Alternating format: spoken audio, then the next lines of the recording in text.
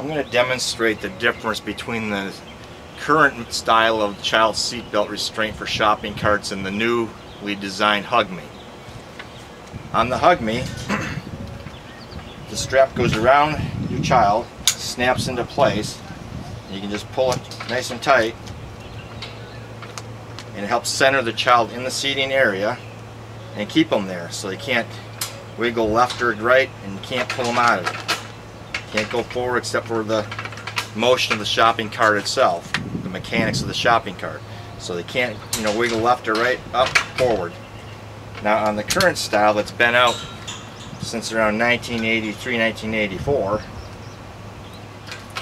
fits around the child, and it's got attachment points on either side, making it harder to get a good fit on the child.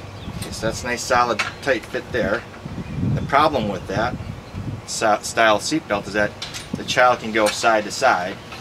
They can twist, can't move forward, but can go definitely side to side, and sliding out of them it's not quite as difficult as it would appear, so that's also an issue that's been noted.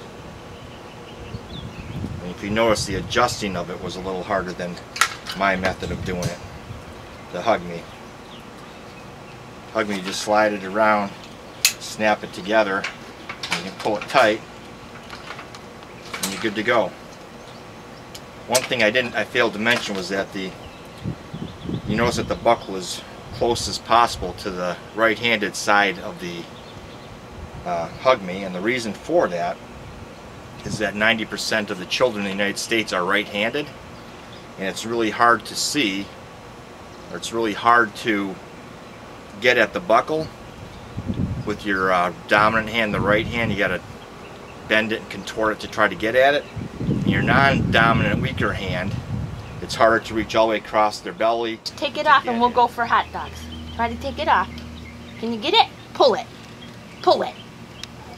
It won't come off. One more time. Try it again, one more sweetie. time with this hand. Try to get it.